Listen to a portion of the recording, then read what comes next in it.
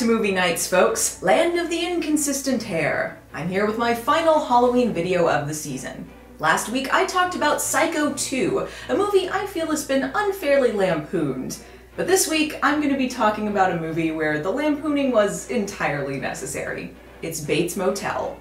Now, you might be familiar with the 2013 TV series Bates Motel, which just wrapped up this year. I haven't seen it myself, but apparently it's gotten great reviews and been nominated for 3 Emmys. But what you might not know is that this wasn't the first attempt at making a Psycho TV series, because in 1987, there was another Bates Motel. Psycho 3 had just been released the year before, and because it was the lowest grossing installment of the franchise, Universal was looking to expand on the Psycho name in other venues. Thus, they decided to develop a TV series. And hey, if the 2013 version proved anything, Norman had a story that could definitely be elaborated. This show would have had nothing to do with Norman Bates. Bates Motel is a pilot movie, and as you might have guessed, it was not picked up. It was intended to be an anthology series, and believe me, that's the least baffling part about all of it. While fellow horror icon Freddy Krueger would have more success with his own anthology the following year, Psycho did not have quite the same fate. And Freddy's Nightmares is one of the worst television shows I've ever watched. So thanks for paving the way for that one, Norman!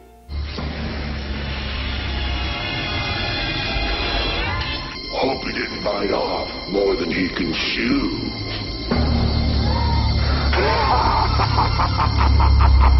Bates Motel centers on Alex West, played by Bud Cort of Harold and Maude fame, a young man who meets Norman Bates in the asylum and inherits the motel after his death. So Norman Bates is not only irrelevant, he's dead!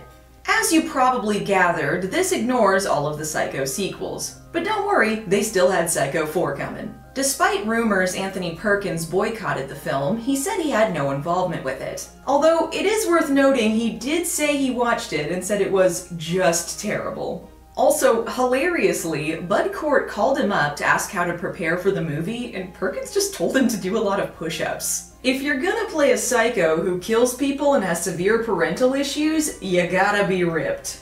The idea of the series was that each story would focus on guests at the motel, which sounds simple enough, but wait until I get into that. Tying it all together is Alex and the people he's hired to help him run the place, including Lori Petty. This was one of her early roles, and apparently the one that helped her shape her usual persona playing quirky misfits. There are a handful of other recognizable people doing guest spots here, including Robert Picardo and Jason Bateman. This was written and directed by Richard Rothstein, who created and produced another anthology show called The Hitchhiker. This was in the middle of its 6-year run at the time, so I can see how Universal figured he was the right man for the job. But man, this movie is just a mess. A real doozy.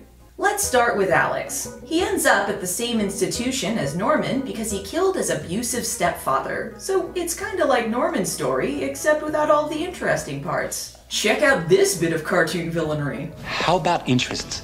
Hobbies, friends? Well, just Jack. Jack? His pet bird, until he returned home from school one day to find it dead. The stepfather? Handed him a shovel and ordered him to bury it. Instead, he secretly stuffed it. Wait, what? Okay, but why did they let him keep his taxidermy bird friend, and why didn't Dr. Robert Picardo ask about it before now? But as you will see, he's not a very good doctor.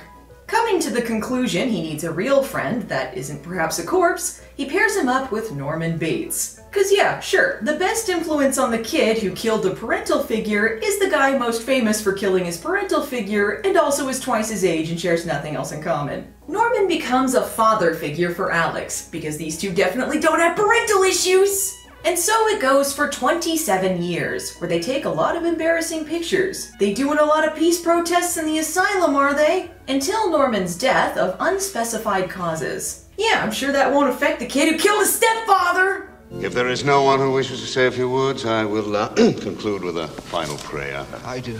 I'll try and keep it short. We do a volume business here. I am trying to judge this on its own merits, but it's hard not to compare. Psycho 2 successfully made you believe in Norman Bates' redemption and subsequent downfall. Here we have Alex giving a tearful speech about Norman's goodness and light or whatever, and everything just rings so incredibly hollow. Because it is hatred that is the enemy. And it doesn't make us feel any better. It just eats us up inside. We do a volume business here. One of the things that makes the Psycho series so compelling to me is the subtle nuances. Many of the best moments are understated and open to interpretation.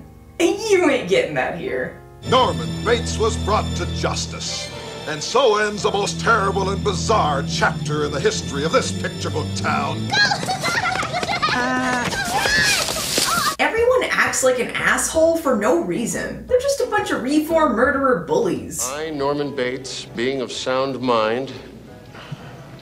Anyway, Alex is bequeathed the Bates Motel and meets Henry Watson, who used to do odd jobs at the place when Norman was a little boy and played catch with him. Dude's Norman's same age. Alex also encounters Willie, a down-on-her-luck squatter who's been using the motel as her home.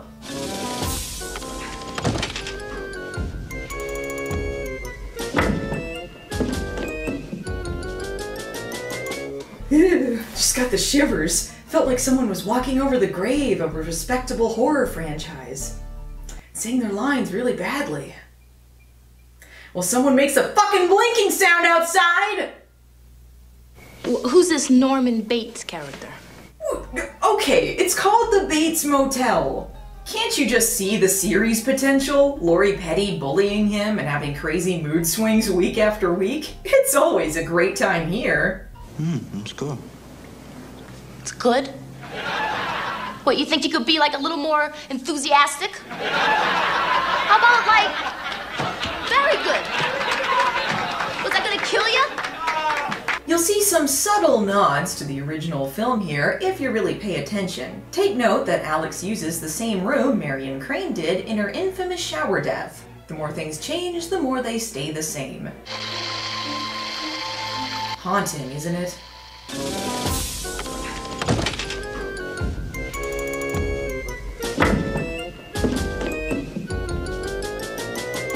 Did you ever want to see such interesting things as Alex getting a bank loan? This movie felt we did. Alex has found himself inheriting a prime piece of real estate, they say unironically. Yes, the Bates Motel, the out-in-the-middle-of-nowhere dump next to the swamp that rarely has any guests, is a prime piece of real estate. Been open for 3 hours, not one customer. Tell me about it. I've counted 47 cars go by, not even an almost. No, not on a prime piece of real estate like this former grisly murder scene. The first hour of the movie is insufferably pedestrian. You're just watching a film about starting up a motel. Alex gets a loan, hires some people on, and fixes up the place. Paperwork, the most terrifying part of it all! I don't understand any of this. It's like their only takeaway from Psycho was the motel part of it. Yay, we're an upstart business! Woo-hoo-hoo! Okay, so I could definitely envision a Psycho anthology that focuses on a new guest every week. It's not the most imaginative premise, but I understand the pitch. What I don't get is all of the random supernatural elements they decided to add. I mean, Norman Bates was just a dude. It's not like Freddy or Jason or even Michael where there's some level of mysticism involved. He was just mentally ill and stabbed people with a butcher knife. I mean, the history of the Bates Motel is known to everyone at this point, but apparently that's not the big issue they have. The murders? Alright. But guess what? This place is haunted! People around here believe it's haunted. They believe Mrs. Bates still lives in that house, and that she roams the grounds every night. Really now? They think the ghost of Mrs. Bates roams the grounds at night? Not Norman Bates, the one who actually committed all of the murders and just died? Thus begins, arguably, the movie's main plot. Is or isn't the Bates Motel haunted by the ghost of Mrs. Bates? You know how the Psycho series is all about Norman Bates' psychological trauma manifesting itself as the alternate personality of his mother, deeply rooted in his Oedipal complex that left him both the victim and the perpetrator, haunted by the memory of a woman long since dead but forever a part of him? Well, what if she was just a ghost? I don't think old Mrs. Bates was much like us digging up her tomato patch. Ghost did it! You all saw it! Hey, if she was a ghost with magic powers, why didn't she, kill people herself. Ooh, it's so spooky! Now, why was she buried in the front yard? When they found her body after they took Norman away, they just decided to throw her in the tomato patch? The shockwave set off around here.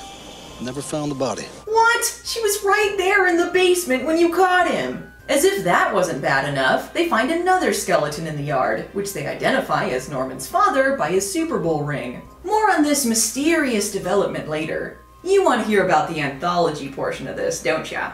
Structurally, I mean, this is a mess. They spent an hour on real estate. I don't know who's actually gonna make it to the pitch part in the last stretch. Not bad, huh, Norman? Our first night, we're booked solid. It isn't long before a group of partying teenagers arrive at the motel. One of the teens accidentally walks in on another guest who has arrived to kill herself and convinces her to come to their oddly themed 50s sock hop. This is reminding her of her days as Queen of the Hop, as mentioned in one of her suicide notes. She's had 3 failed marriages, no children, and feels she's wasted her life. At the party, she's introduced to Jason Bateman, a fellow aspiring writer, and they dance the night away. But when she rejects him for being too young, he takes it badly. She explains to him that he has his whole life ahead of him, and it isn't worth it to throw it all away. She could take the same advice herself, but it isn't quite enough. She's about to finish what she started when the girl who interrupted her comes back and tells her it's never too late to start over. And then she reveals the truth. She committed suicide 25 years ago. In fact, all of the teens committed suicide, and now they've returned to Earth as a warning to others. You know, like friendly suicide angels. And we've come here to tell you that it stinks. I don't know, you get to have sock hops and save people's lives, doesn't seem that bad. If you listen closely, you might have heard the movie drop some subtle hints about this twist. Teen angel, teen angel. I feel so cold and alone, like I was dead. You know the ghost didn't pay their bill, which sucks because Alex owes the bank 10 grand by the next day. You might be asking what any of this has to do with our main characters or with Psycho. The answer is nothing. It has nothing to do with anything. I mean, the hosts of this anthology weren't even involved with or aware of any of this. It's just a bunch of stuff that happened there. It's just a bunch of stuff that happened. I mean, you took away our one piece of connective tissue, and I'm just left wondering, like, why? You literally could have cut this out and not changed anything. Anyway, back to our main plot. I hope you enjoyed that single short preview of what the actual show is going to be about. Alex has been seeing Mrs. Bates and dead bodies and wonders if, I don't know, he's catching Norman's multiple personality disorder? But what's the real story? Is Mrs. Bates really haunting him? Leave my home! We do a volume business here. No, of course. It's a greedy baker who wants to scare him off the land and take it for himself. Yeah, that's what they're really going with. And I would have gotten away with it too if it weren't for you meddling kids. What's the real crime? Murders or corporate greed? But hang on. You want my land! It's Mrs. Bates! Thanks for your confession.